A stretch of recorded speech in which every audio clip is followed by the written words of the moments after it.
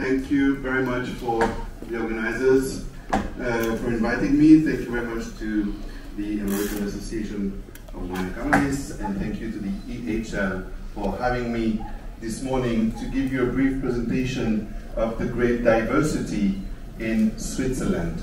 So as it has been said, I'm one of the authors of this book, which is more a baby than a book because it took us many years to produce, and its weight is 3 kilos and 70 grams. It's just like babies, you give the exact weight of the book.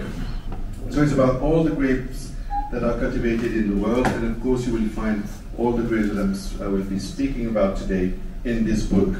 More specifically, if you're interested in Swiss grapes, I wrote this book in 3 languages, available on Amazon and whatever platform.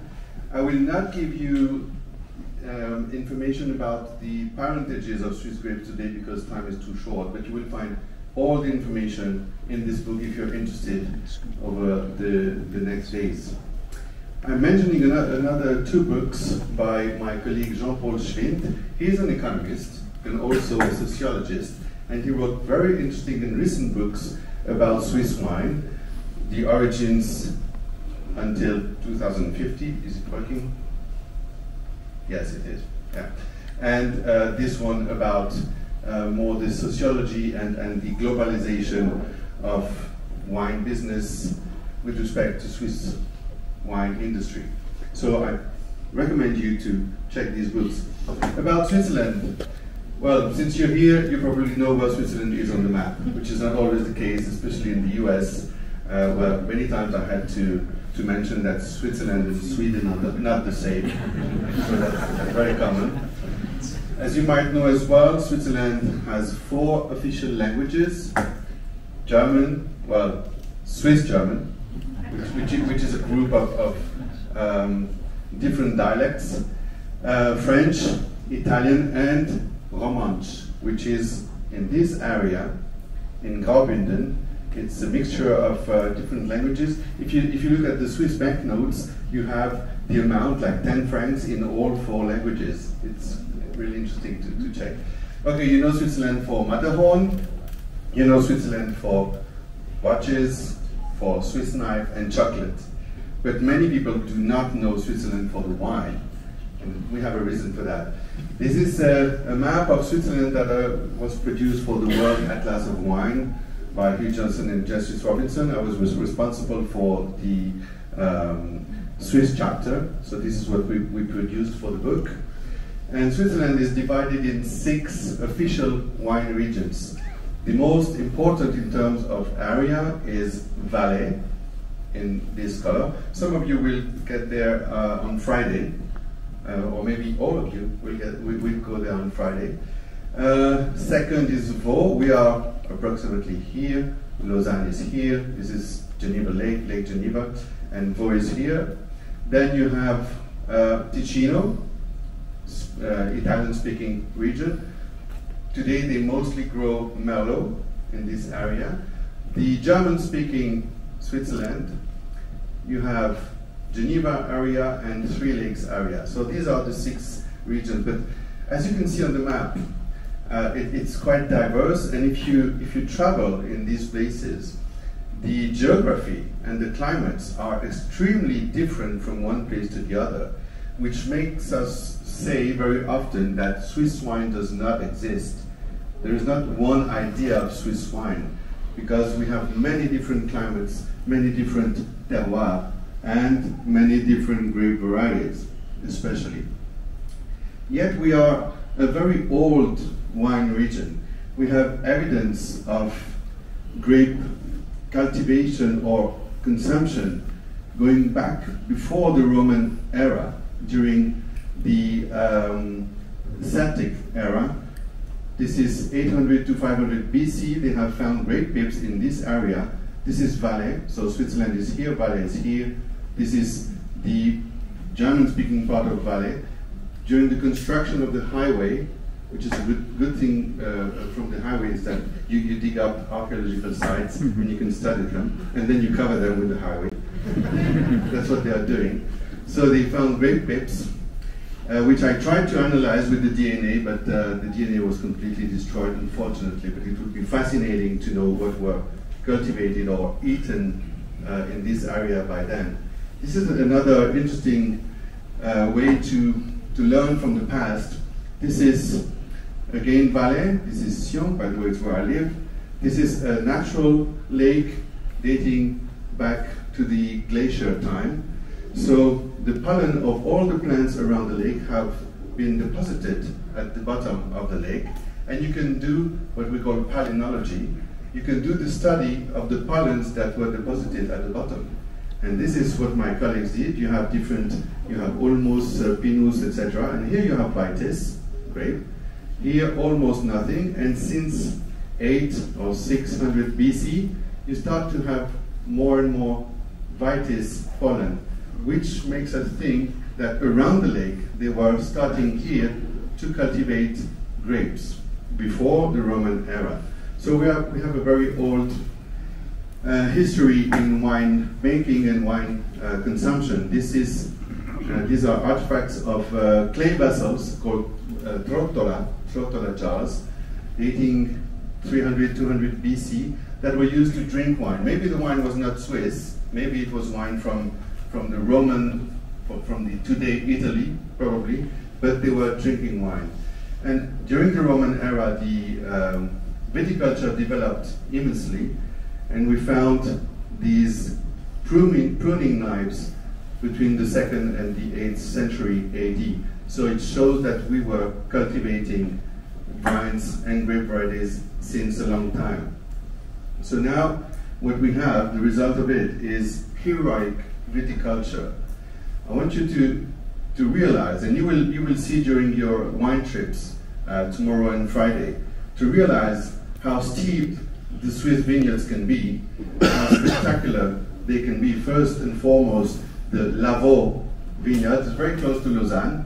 It's on the east of Lausanne. Very steep vineyards, some of them more than 45 degrees.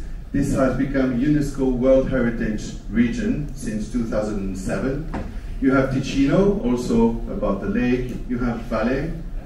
Okay, we don't see very well with the light, but here we have Valais with dry stone walls that are very high and allow to grow your vines in terraces. And again, Zurich with the lake. This represents a high cost of labor. High cost of labor, I give you two numbers. The lowest number of hours per hectare per year in Switzerland is in Geneva, because it's almost all flat. You can mechanize everything. It's around 400. Bordeaux, in comparison, the average is 300. But if you go to this area, the average is 1,500, and in some areas 2,000 hours per hectare per year to work in these vineyards, which means we should be at least 5 times more expensive than Bordeaux. And the wages of the workers is higher than in France, so we should be 10 times more expensive than Bordeaux. I wish this would be the case one day. But nobody knows us abroad. Why is that? Because we are good drinkers. I think we're number 5 in the world ranking of wine drinkers, Swiss people. We consume 35% of domestic production. We import 65% of what we drink. And out of the Swiss production, we export approximately 1%, even less than 1% of what we produce. My colleague from Swiss Grapes is helping to increase this number, but it's not growing very, very easily. And also, by the way, when you get this number, the great Bordeaux wines that are imported to Switzerland and then re-exported to Singapore and Taiwan are counted in this 1%. So can you imagine how low is the export of Swiss wines? You're lucky to have some of the best Swiss wines for tasting today. For the import, we mostly import from Italy, France, Spain, Portugal, and others. Others are distributed like this. So this makes Switzerland a fantastic platform in order to know the wines from different countries. It's like in London, you can find wines from all over the world. In Switzerland, it's almost the same case. The reason is because 65% of what we drink is imported. So you're going to read the numbers, it doesn't matter. This is the evolution of wine consumption in Switzerland. What you have here is the total consumption, and as you can see, it dropped by a large amount, 25% since 1994, 25% less. And this is where we are today. And in 2 years, we lost 8% of consumption, which means that the market is very tight and the market has become very difficult for Swiss wines and mostly for imported wines. So it's going down for many different reasons. We can speak about that during the discussion. What I want to speak to you about is the grape varieties. When I did my book in 2017, I took all the official information about grapes that are cultivated in Switzerland, and I amounted to 252 grape varieties that are cultivated in Switzerland. Yet Switzerland is a bit less than 15,000 hectares. If you compare, 15,000 hectares is the equivalent of Alsace in France. And in Alsace, they grow 10 grapes. We grow 250 officially, and if you include all the tests and the assays that have been made, you amount to 300 on such a tiny portion of land. We'll speak during the panel discussion about this situation. And also the AOC, Appellation d'Origine Contrôlée, the appellation system, is allowing 168 officially varieties in the AOC. Like Zurich, 85. You have all the hybrids, you have everything you want, it's included. Vaud has 66, etc. Valais has 57, and so on. We will also have to speak about this situation. Is it good? Is it realistic? Is it the solution? When I wrote the book, I made 3 different categories of Swiss grapes. This category of indigenous grapes is a category of those that were born in Switzerland. These are traditional, introduced before 1900, and these are allogenous, introduced after 1900. I chose this date because it approximately corresponds to the arrival of phylloxera in Switzerland. So after phylloxera, we know that many things have changed. So they have introduced grapes like Syrah, good idea, Viognier, Nebbiolo, Dunkelfelder, bad idea, etc. The traditional ones were introduced during the Middle Ages, like Savagnin, Muscat, in the 19th century for Pinot, Gamay, Sylvaner, and so on. I have 23 of them. They are historical. They have found a second home in Switzerland. And the indigenous include the hybrids that have been created either by the official governmental research center, Agroscope, or by private people. They were created in Switzerland, so I have to include them in the indigenous hybrids or crossing. And I have 21 heritage grape varieties on which I like to focus, and that you will be able to taste at least tonight and also the next days. The 21 indigenous or heritage grape varieties that I have identified are Chasselas, and all of these. I made a separation here because Chasselas is the most planted white grape variety in Switzerland. And with 3,500 hectares, it has a very big importance on the Swiss wines. But if you look at the other ones, some names you've never seen and you will not taste. Some you will. You will taste Arvin, you will taste Cornalin, you will taste maybe Rouge du Pays, you will taste Röchling, you will taste Completa. So if you take the surfaces of all of these together, you amount more or less to 800 hectares, which is 5.5% of the country. So if we set aside Chasselas, which is from the Geneva Lake area, if we set aside this one, the 20 other ones, out of this total area, only represent 5.5%. I don't know any other historical wine region that relies only on 5% of indigenous historical grape varieties and that is growing everything else. I think we are unique in the world in that sense, and we will discuss the direction that we should take. So since we did not have enough grapes, there was a need for the Swiss growers to solve some problems. In the 60s and 70s, before the appellation system, when the yields were not regulated, Pinot wines and Gamay wines were too light in color, or the Chasselas was too light in sugar. So they created grape varieties in order to blend them with Chasselas and to blend them with Pinot and Gamay to improve the sugar and to improve the color. So they created these two, Charmont and Doral, today 10 and 35 hectares. And they created, I'm going back to this guy later, they created for reds these three, Gamaret, Garra Noir, Marat, Joli Noir, Galota, Carminoir. All of these had the aim of improving the anthocyanins, so the color, and also the botrytis resistance. And some of them have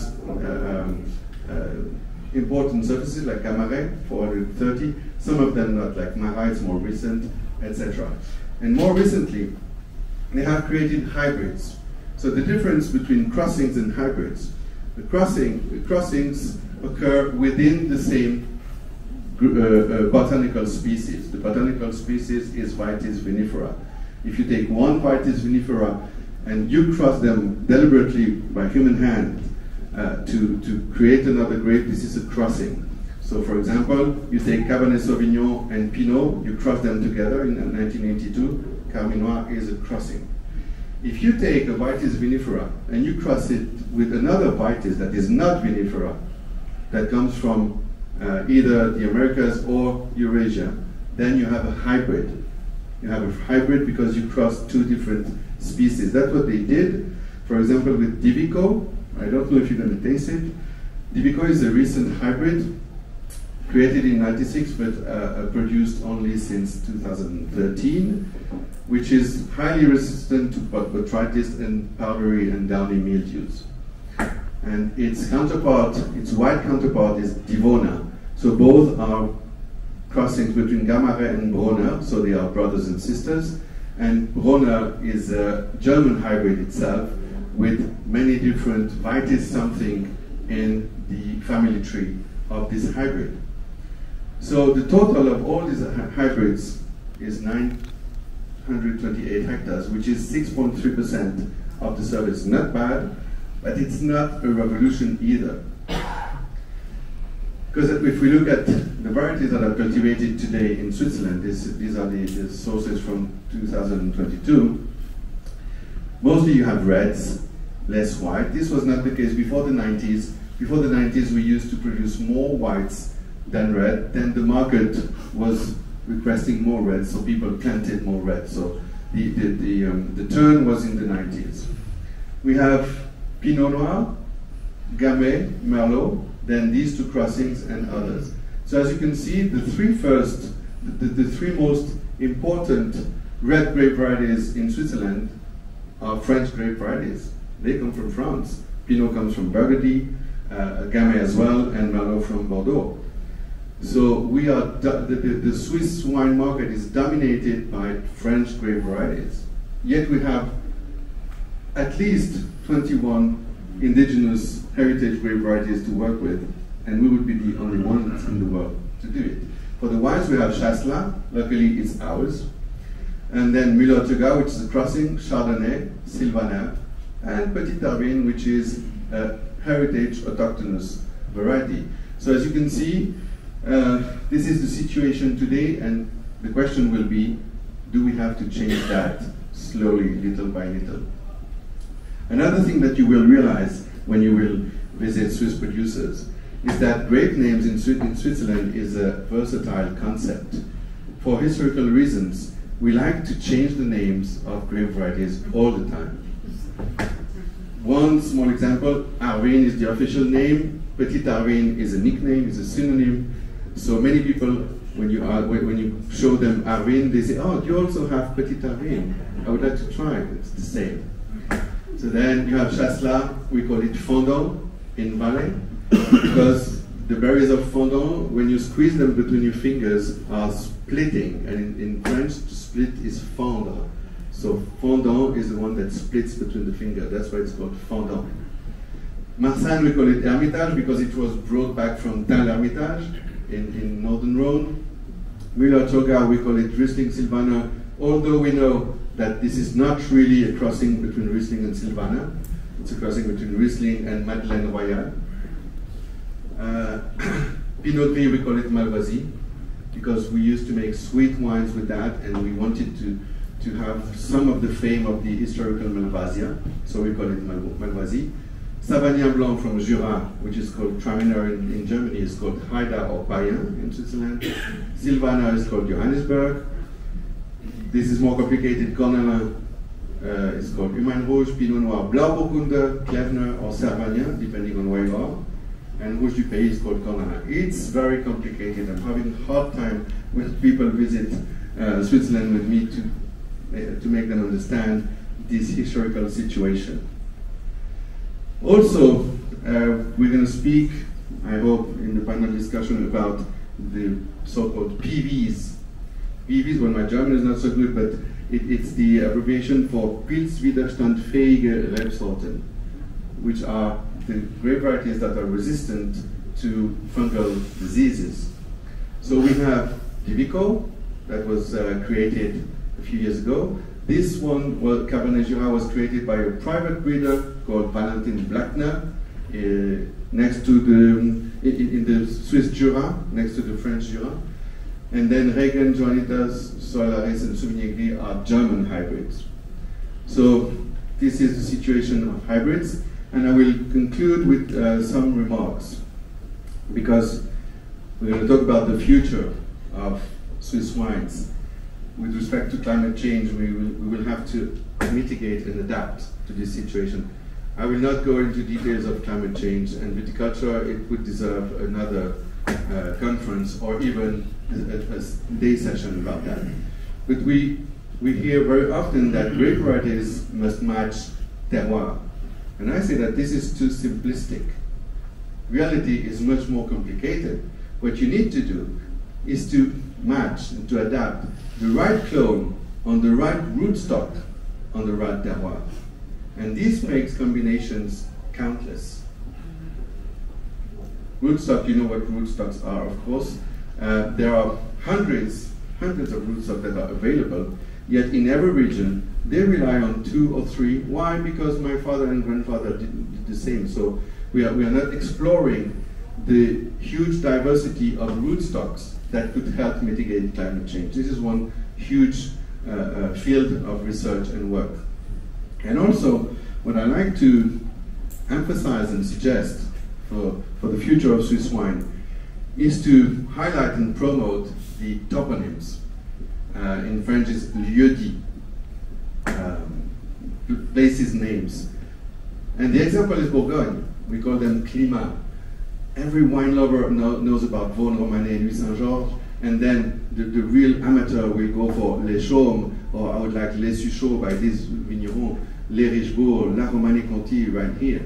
So this has reached international fame, and my wish for Switzerland is that in a few decades we will achieve that. Not far from here we have the Lavaux wine region, as I said, UNESCO World Heritage. They have already started to emphasize and to focus on the village names, names in this area. I did this work a few years ago for a small village in Valais called Vétro. You might see that on your trip. And these are all the local names.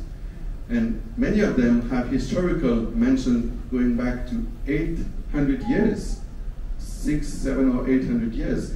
which is unique in the world, and in my opinion, it is one way of being different. Even if they grow a lot of grape varieties, they will be the only ones to have this place or this place or this place. The same goes for Féchy. I also did a work for Féchy, which is in the Canton of Vaud, with all these different names in the same appellation that could be emphasized. For example, these are the historical mention of everything is red is the name of a lieu-dit, of a place, and this is something that we should work on and emphasize more. There's a lot of historical work to do all over the wine regions, but I think this is one key to make us unique. So, before concluding, I'm asking a few open questions, helping Mr. Rao to continue the discussion. For example, does grape diversity create identity? My answer is clearly no, but many people don't agree with me, so we can speak about that. Do we need less varieties in AOC system? Again, my answer is yes, and many people disagree. Do we need more hybrids? My answer is also yes, but not for everything and not for everywhere. And do we need to focus on indigenous grapes? Definitely yes, because all these grapes have gone through different climate changes.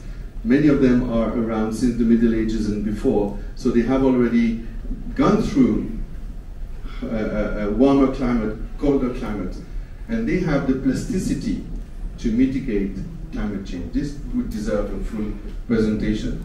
So that's what I wanted to tell you. I like to say, be smart, drink Swiss wines, which is what we're going to do today, and I thank you for your attention.